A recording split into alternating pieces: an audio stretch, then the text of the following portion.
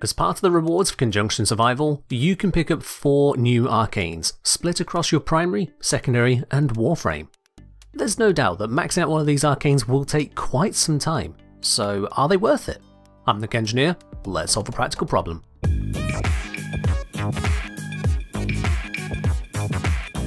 This probably isn't the first video you've watched on this channel, so if you haven't already, make sure to subscribe to the channel to catch more guides as they go live. You can also support future videos by hitting the join or thanks buttons below the video. The 4 arcanes added with Lua's Prey are Arcane Rise and Arcane Blessing for your Warframe, Primary Frostbite for your primary weapons, and Conjunction Voltage for your secondary weapons. Each of them can be bought at rank 0 for 15 Lua Plasm from Archimedean Yonta on the Zariman, and they can also be earned as drops from the higher tier Conjunction Survival mission, Circulus.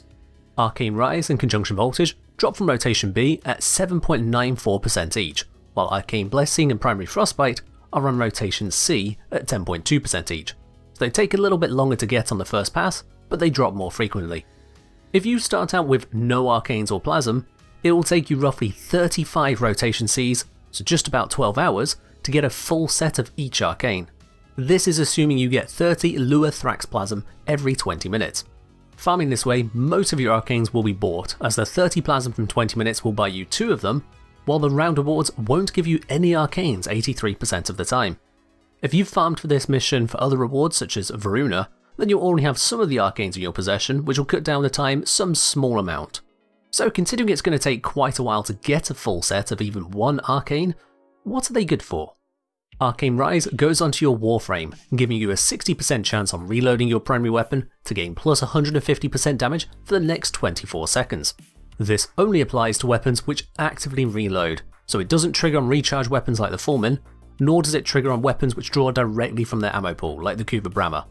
On the other hand, weapons which reload one shot at a time, like the Felarks, have multiple chances to trigger this bonus, making it very reliable.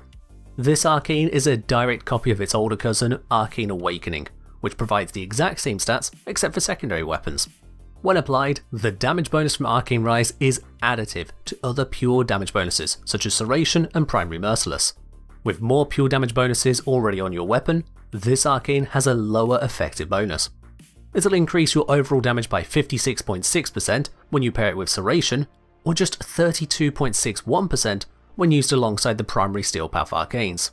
So with that in mind, let's see how it compares to the effectiveness of other arcanes you could put in the same slot. Arcane Primary Charger will give you double the bonus of Arcane Rise at the cost of requiring a melee kill rather than a reload, lasting for half the time and having half the trigger chance. Arcane Rage will give you a slightly higher bonus than Rise at 180% for the same 24-second duration. However, this requires you to land a headshot and has an even lower trigger rate of just 15%. Compared to these two options, Arcane Rise is more convenient to trigger, but for a lower bonus.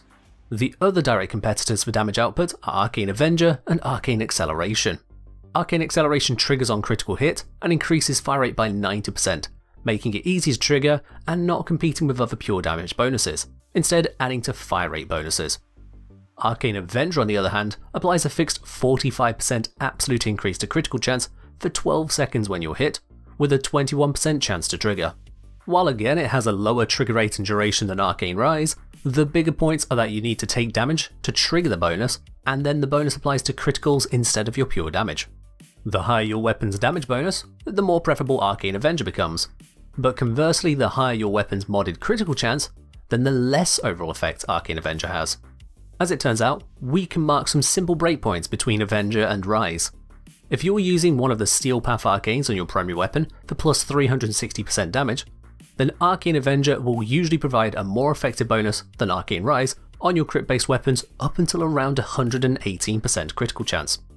This is tied to your critical damage multiplier, with higher multipliers pushing back the point where Arcane Rise overtakes Arcane Avenger. No matter what though, with just the Steel Path arcane for pure damage bonus on your weapon, Arcane Avenger stops being better than Arcane Rise in almost all situations once you reach 138% critical chance. Beyond that point, Arcane Rise will always have a higher on-paper DPS. There are still some enemies which are weaker to critical hits than normal damage, such as the Archons, so in some cases you will still want to have Avenger beyond that critical chance. If you're not using a Steel Path Arcane, instead relying on Serration for your pure damage bonus, then Arcane Rise overtakes Avenger entirely by just 80% modded critical chance, and in most practical cases by just 58% modded crit chance. So while pure damage bonuses may seem to have diminishing returns, they can still be the better pick in comparison to other options if the conditions align. If you're in a position where you've already got a very high crit chance weapon, or if you don't want to take consistent damage to proc Arcane Avenger, if you don't want combo melee and primary kills together, if you don't want more fire rate, and if you don't want to be aiming for headshots, then you should use Arcane Rise. If any of those conditions aren't true, however, look instead to the other more powerful Arcane to match. Arcane Rise is capable, reliable and simple, but it isn't the strongest choice in most cases. Next up we have Primary Frostbite.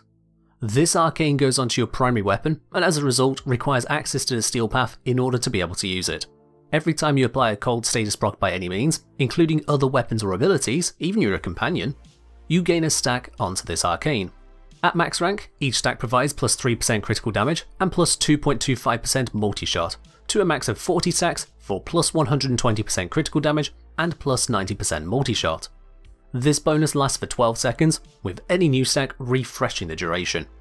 This Arcane is in direct competition with the Steel Path Arcanes, which all offer plus 360% damage and token other benefits. By this tier of play, you'll also have access to Galvanized Chamber, providing up to 230% multi-shot bonus in itself.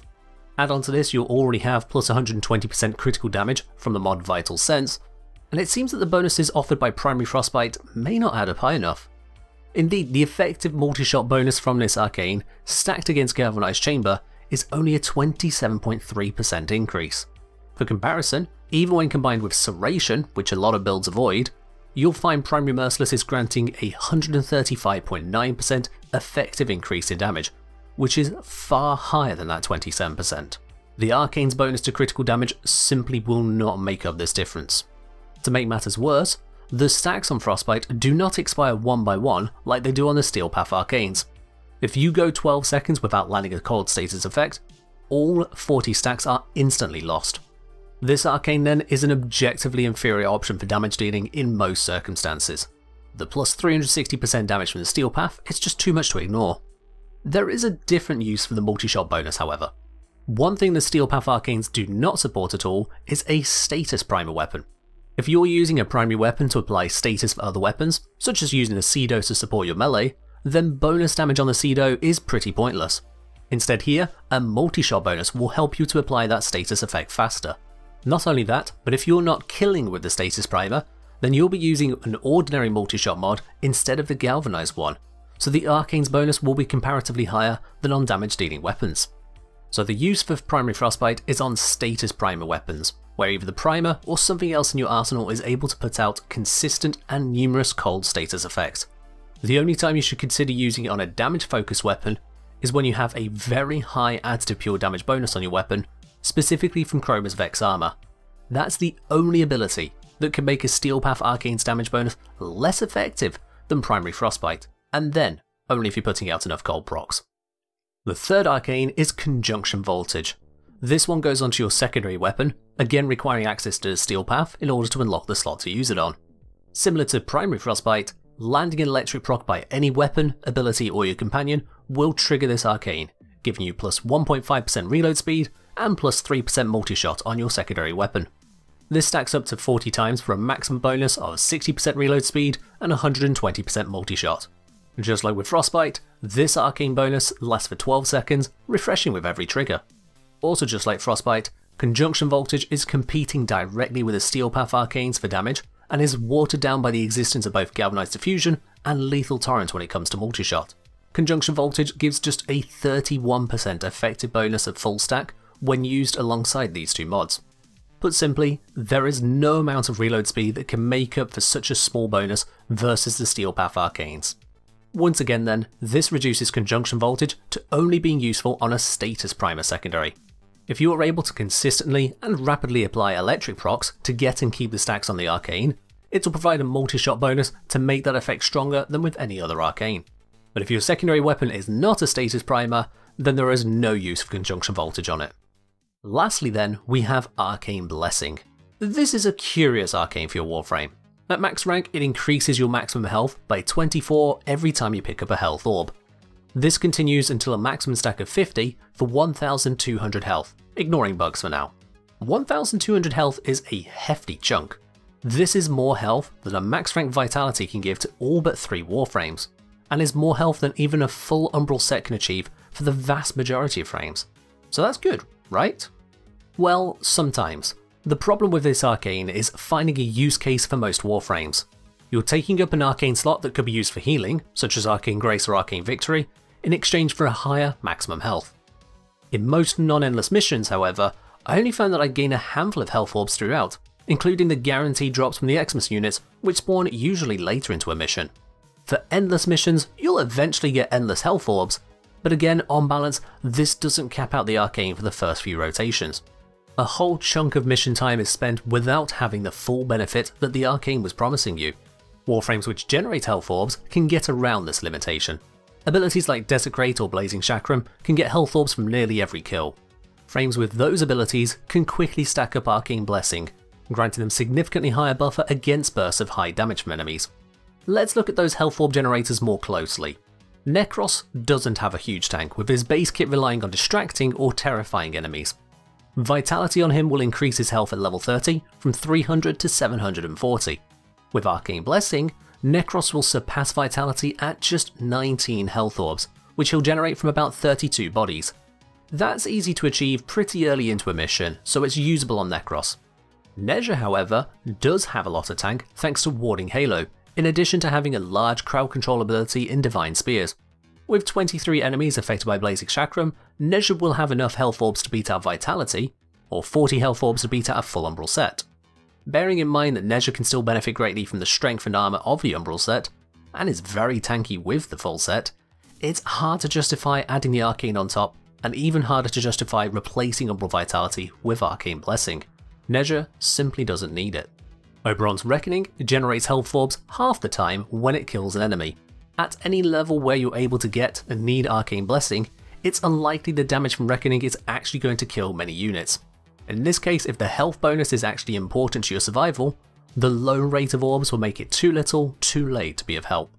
Looking then to Protea's Dispensary, it will continuously put out health orbs 1 or 2 at a time every 5 seconds, or longer between if you're also grabbing the other pickups. Those orbs provide 100 healing apiece, rather than the 50 of normal orbs or 25 of health orbs in the past, but the Arcane will still only give 24 extra max health per orb. Over the course of a few minutes, Protea will be able to max out Arcane Blessing, but notably, she doesn't need it.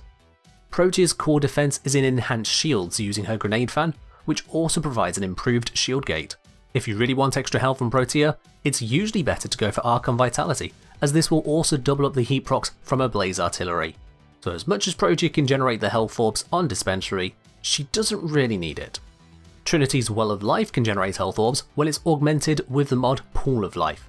This will produce 4 health orbs each time a marked enemy is killed, maxing out the Arcane in just 13 marked targets. This is also a subsumable ability, so you can put it onto other Warframes too. Well of Life also synergizes with Arcane Blessing as it also produces healing, so not only do you have a higher max health, you are then also regenerating that health. Lastly for Warframe abilities, there's Varuna's Lycath's Hunt. Again, it's a subsumable ability, this time generating health orbs from 50% of melee kills, or 100% on Varuna. There's nothing fancy to it, so as long as you're killing with melee, then this will grant the necessary orbs. So in the case of Necros with Desecrate, or Warframes using Well of Life with its augment, or Lycath's Hunt with melee, Arcane Blessing can be stacked up quick enough to be of significant use. By removing Vitality from your build in the process, you can replace that with the mod Health Conversion to also gain up to 1350 armor from these health orbs, making the tank against burst damage even better. But without those abilities to generate a high volume of health orbs, certainly in non-endless missions, if you need the health from this Arcane for survival, then you're probably dead before the Arcane will finish building up. So in summary, we've got an Arcane for reliable but modest primary damage, 2 Arcanes for adding multi-shots as status primers, and then an Arcane to replace Vitality on builds which generate a lot of health orbs. It comes down to your playstyle to determine if these are worth your time to farm, or worth your platinum to trade for. At the very least, I hope this gives you the information you need to make that decision. If you haven't already, subscribe to the channel, and as always, farm Arcanes, stack bonuses, and fight well, Tenno.